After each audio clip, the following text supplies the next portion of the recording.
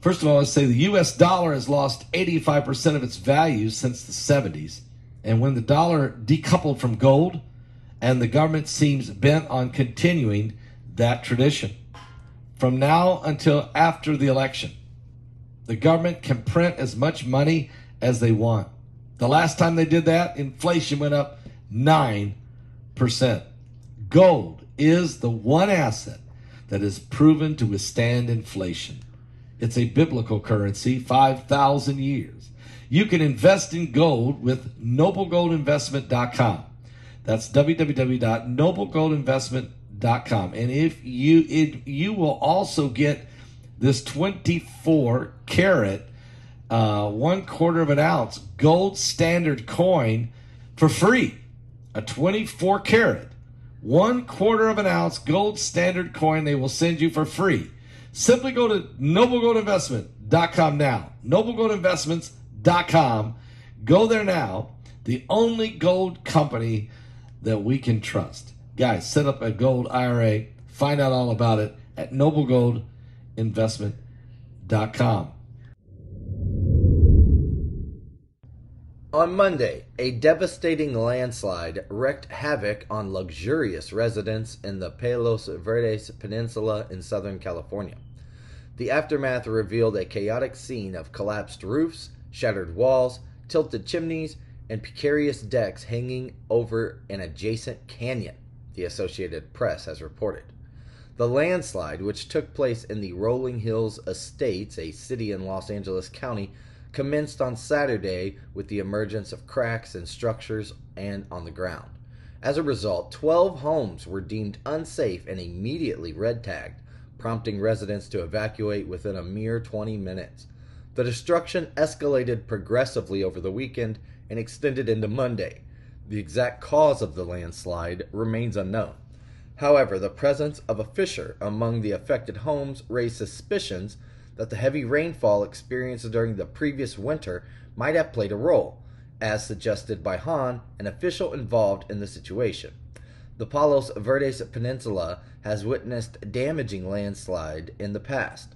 Located on the county's south coast, it towers above the Pacific Ocean, offering its residents breathtaking views of the ocean and the greater Los Angeles area.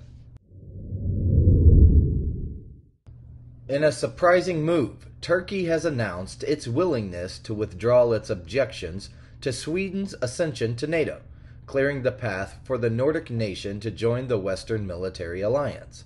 NATO Secretary General Jens Stoltenberg disclosed that Turkey had agreed to support Sweden's bid for NATO membership by presenting the matter for a parliamentary vote. In exchange, Turkey secured a commitment from Sweden to assist in revitalizing Turkey's pursuit of European Union membership, as well as deeper cooperation on security matters, the Associated Press has reported. Now, following discussions with the Turkish President Erdogan and the Swedish Prime Minister Ulf Kristersson, Stoltenberg hailed the agreement. Additionally, both countries have committed to enhancing trade and investment between them. Hungary, the only other NATO member that had expressed reservations about Sweden joining, is also expected to withdraw its opposition. The Hungarian foreign minister remarked on Tuesday that the ratification of Sweden's NATO membership had now become a mere, quote, technical matter. Notably, Erdogan has chosen to remain unusually silent since the announcement of the agreement, refraining from commenting on the reasons behind his apparent change of stance. The speed at which Turkey's parliament will address the issue remains uncertain and is yet to be determined. Federal regulators announced on Tuesday that Bank of America has been found to have violated consumer financial protection laws by engaging in practices such as charging excessive fees, withholding credit card rewards, and opening fraudulent accounts, all to the detriment of its customers. Consequently, the Consumer Financial Protection Bureau has ordered Bank of America to pay over $100 million in restitution to affected customers and $90 million in penalties.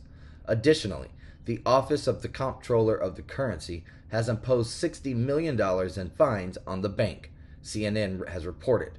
As the second largest bank in the United States, With a customer base of 68 million individuals and small businesses, Bank of America's actions have raised concerns, drawing comparisons to the Wells Fargo scandal from the previous decade, which involved unauthorized account openings on a massive scale.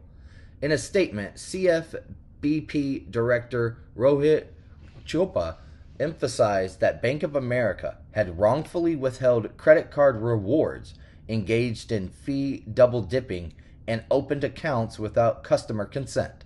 He described these practices as illegal and damaging to customer trust. The CFPP aims to put an end to such practices across the banking system.